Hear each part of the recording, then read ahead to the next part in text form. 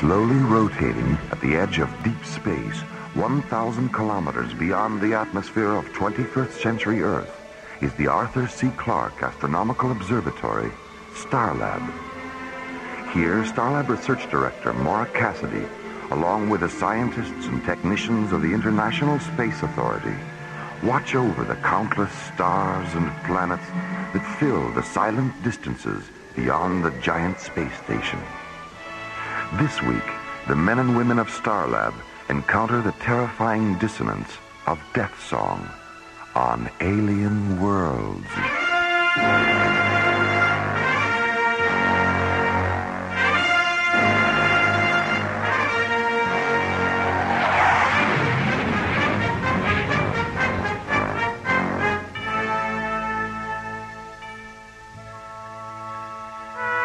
After spending 5 days at the Sealab 7 underwater research station in the South Pacific, ISA Commissioner White arrives at Starlab aboard Earth Shuttle 1.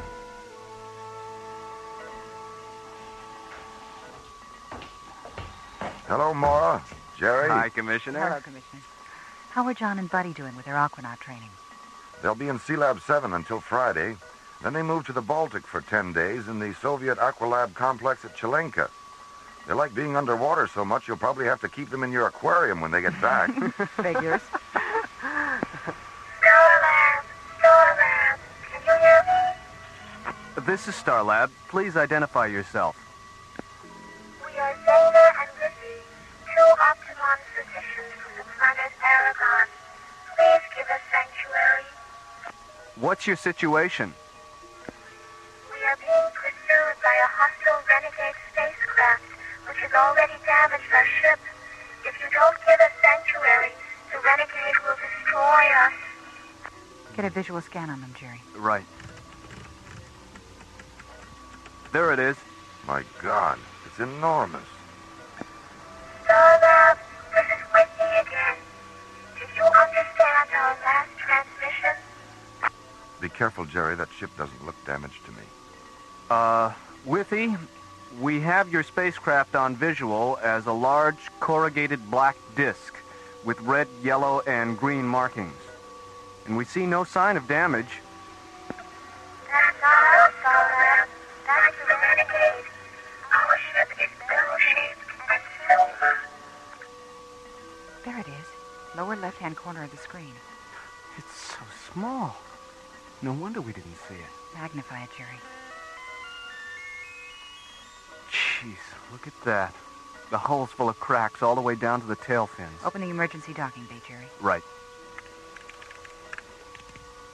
Withy, guide your ship toward the docking bay that's surrounded with flashing red lights, and we'll take you aboard. Thank you, Starlab. Thank you. Starlab, you will soon regret having given them sanctuary. Who are you? Identify yourself. I am Helon, Withy and Zena's pursuer. Is it true that you intend to kill them? Of course it's true. But why? What have they done? It isn't a question of what they've done, Starlab. It's what they haven't done.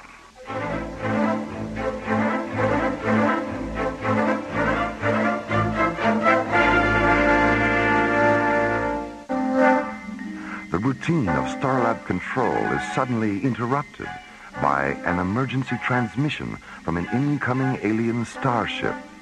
Aboard the ship, Withy and Zena, two Octagon physicians from the planet Aragon.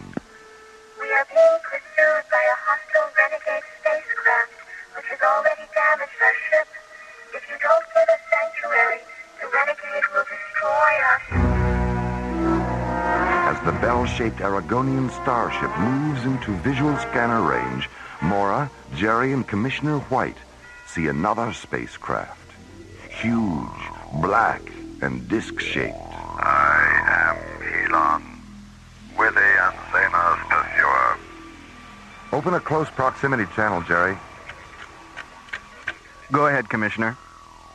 Helon, this is Commissioner White of the International Space Authority. I represent the scientific and military forces in this solar system. Do you understand that? I understand. Any hostile action against this space station will be construed as an act of war against the Earth and will be dealt with accordingly. Do you understand that? I understand. What's your planet of origin? Aragon. I see. Well, are you a legal officer of some kind? Have the two Octagon physicians committed a crime? To my way of thinking, they have. Dr. Cassidy, this is Simon down in the emergency docking bay. The alien ship is secure. All right, Simon, thank you. Commissioner, I think we've heard enough from Helon to know where he's at. Let's put him on a hold and see what the two physicians have to say about, whatever this is about. Helon, stay on this frequency and I'll get back to you. I need some time to think about what you've said. Of course you do, Commissioner. And then you'll need time to conspire with Willie and Zena against me. And then there will be no more time, Commissioner. The last thing you'll hear is the sound of your own screaming.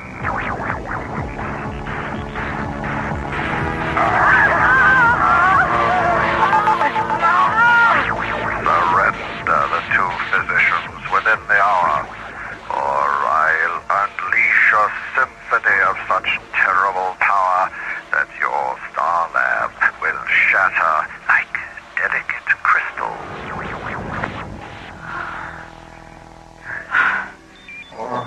Dr. Cassidy, Simon again. The two aliens have come out of their ship. Bring them to my quarters right away, Simon. Let's go, Commissioner.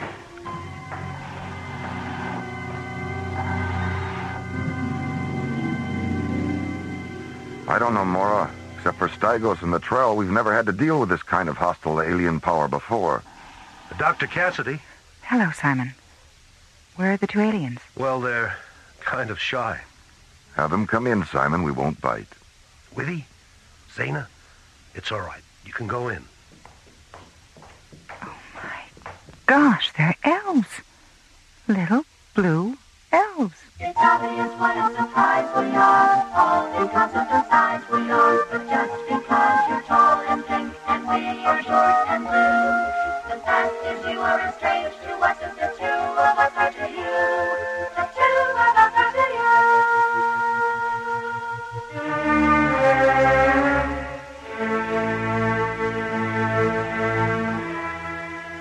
2 kilometers beyond Starlab, Helon enters the audiogenic spectrum chamber of his slowly orbiting ship. He touches a bright red jewel near the entryway.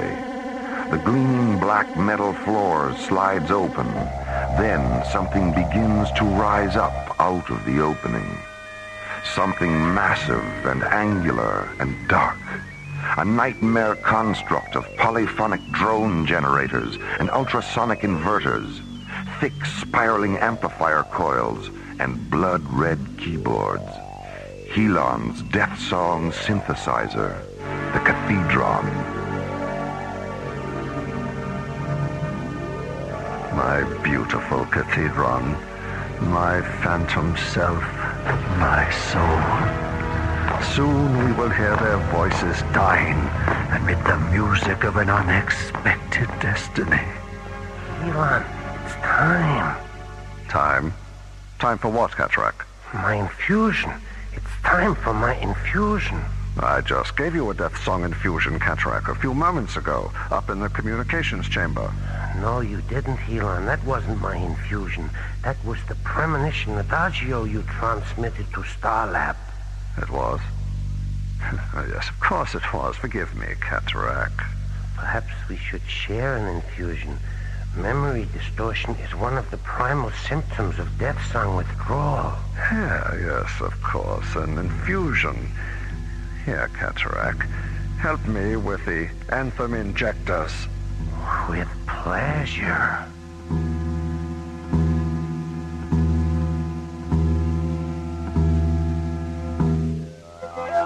aspects of the mind and body are tuned to specific vibrational frequencies, Mara. And as long as these frequencies are maintained, the mind and body remain in perfect harmony. Illness occurs when certain vibrational frequencies shift out of phase. When that happens, we use these octavons to reharmonize the retrograde frequencies. This restores the mind and body to their proper balance. We don't treat the disease that has no body. We treat the body that has the disease. I wish Dr. Rossiter were back from Kronos. She'd love this. Zaina, you said that Helon was once an Octagon physician. What changed him? There was a thermal accident at one of our laboratory outposts. Helon was sent to treat the injured. His sky machine malfunctioned and crashed in an ice forest on the edge of Aragon's polar frontier. He succumbed to the lethal temperature and fell into a pre-death trance. Before the trance paralyzed him, he set the infusion level on his octagon at maximum. But as a result of being subjected to maximum infusion for 2 days, the frequencies of Helon's mind and body became terribly distorted. When the rescue expedition reached him, he was in a state of total vibrational mutation. We attempted to reharmonize him at the Octagon Laboratory, but we were too late. He was completely addicted to his hyper-vibrational condition. One night, he forced his way into the Octagon vault and took all but 2 of the instruments. Then he went to one of our spacecraft installations, abducted a technician named Cataract, stole a deep space laboratory ship, and disappeared.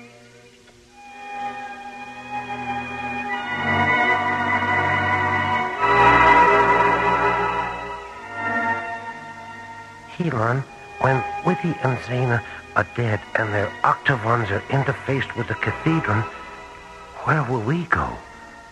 What will we do? We will wander from galaxy to galaxy, exploding the stars with Deathsong.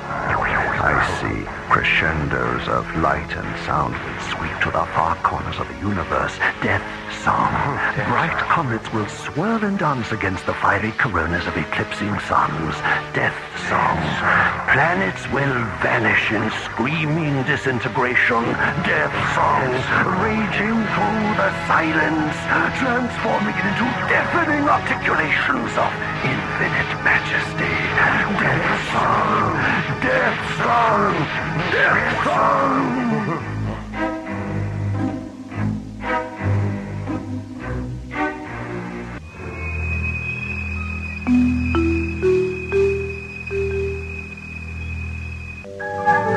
2 kilometers beyond Starlab, Helon's huge, black, ovaloid spacecraft continues its slow, concentric parking orbit. In the ship's autogenic spectrum chamber, Helon sits before the blood-red multiple keyboards of the Deathsong Cathedron. Cataract, go into the communications chamber, contact Commissioner White, and say this. My ship will orbit 6 more times. If at the beginning of the 7th orbit, Withy and Zaina have not surrendered, Deathsong will take the lives of every multi-vibrational organism aboard Starlab. Yes, Helon.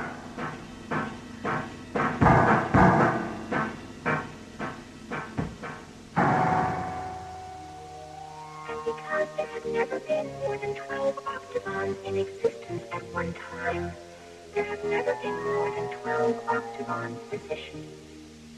12 physicians for an entire planet? 12 are enough, Laura. Injuries are rare on Aragon, and illness is relatively non-existent. What was Aragon like before the Octavons were created? We treated the diseases of the mind and body with narcotic chemicals. As a result, the people of Aragon were in a constant state of neurotic irresponsibility. Mora, are you there? What is it, Jerry? I have a transmission coming through from Helon's ship. We'll be right there.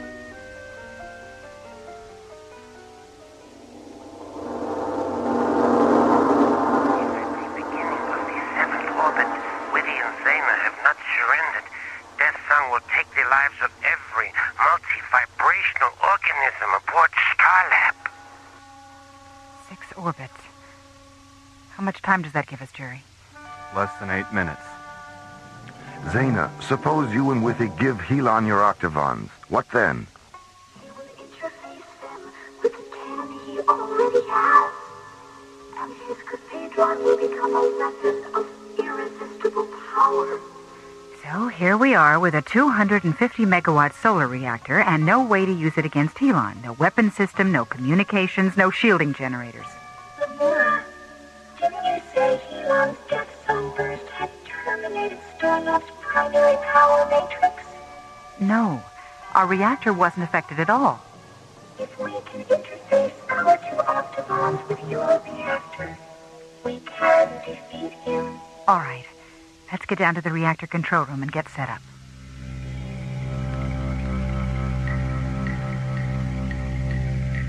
How much time do we have, Jerry? 1 minute, 30 seconds. Helon just started his 5th orbit. Withy, what effect will this have on Helon? He will die. Die? But you said you wanted to help him. Taking his life is the only way that we can recall him to life, Laura. Our Octavons will terminate him and then infuse him with the frequencies of his earlier life. How will you know if you've been successful? His voice, Commissioner. You will hear it in his voice. Harmonize the Octavons, Zaina, and tune for maximum pulse inflection. Harmony achieved. Engage the primary and ancillary subarticulations. Multiphonic articulations are in cadence. Cross-link reactor output subterminals, Jerry.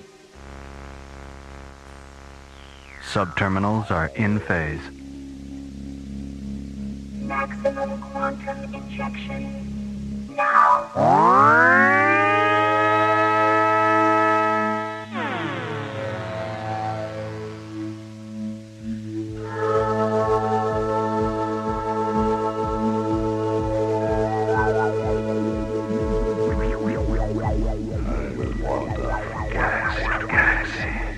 Exploding the stars with Deathsong.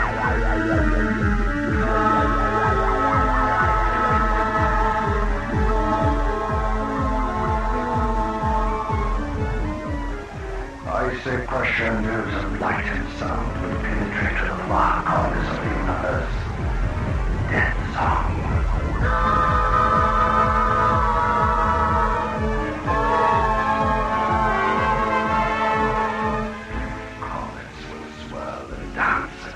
By the coronas of eclipsing suns.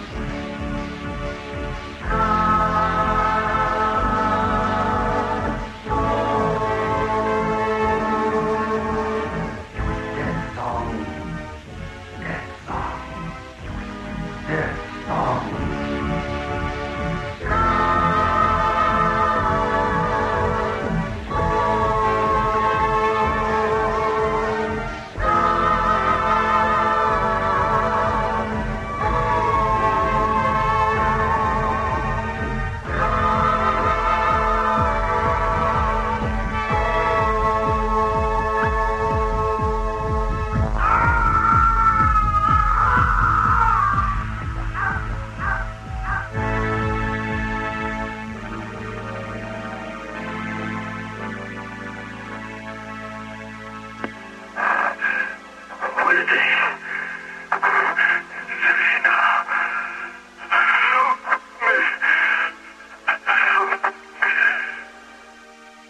We must go to him, Laura.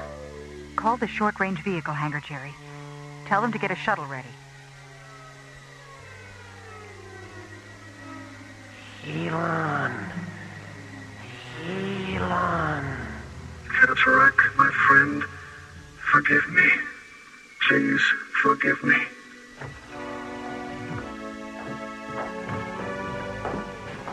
Willie, Zena, Cataract is dying. Attend to him, Zena. Don't try to stand, Elon. Lie still. Rest. Cataract will live with you. But we must reharmonize him quickly. Is there anything we can do, Zena? Go to the shuttle and get our octagons. Come on, Mora. I'll give you a hand. Wendy, Zena, thank you for calling me from the darkness. We are your brothers, Elon. We are your friends.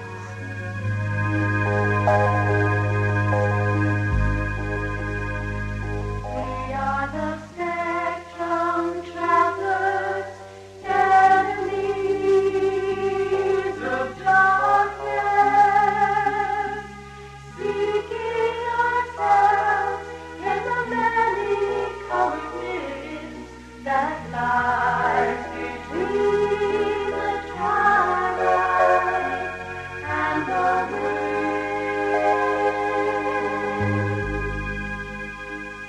We are the rainbow riders, lost to light,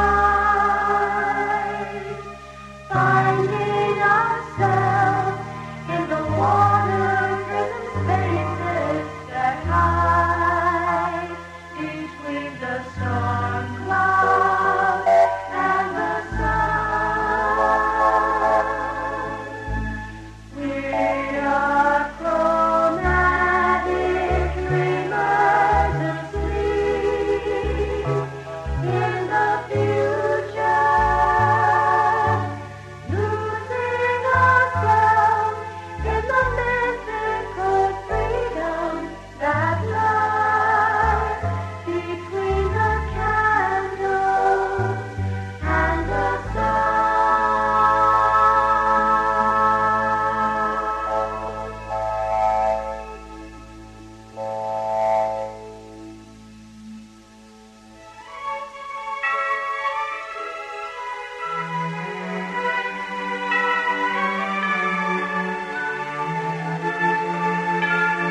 Deathsong was based on a story by Ken Ross and written by Ron Thompson and starred Linda Gary, Roger Dressler, and Corey Burton, with special guest stars Larry Moss, Joe Baker, Michelle Goodman, Lindsay V. Jones, and Tony Walters. Music director Tom Rounds, with special music effects composed and performed by Rick Kellis. Associate producer and song lyrics by Ron Thompson. Engineer Stu Jacobs. Assistant to the producer Jim Cook. Technical consultant Peter Sky. Alien Worlds was created, produced, and directed by Lee Hansen. And so until next week, this is Roger Dressler inviting you to join us for our next adventure, The Infinity Factor, from the elsewhere and elsewhen of Alien Worlds.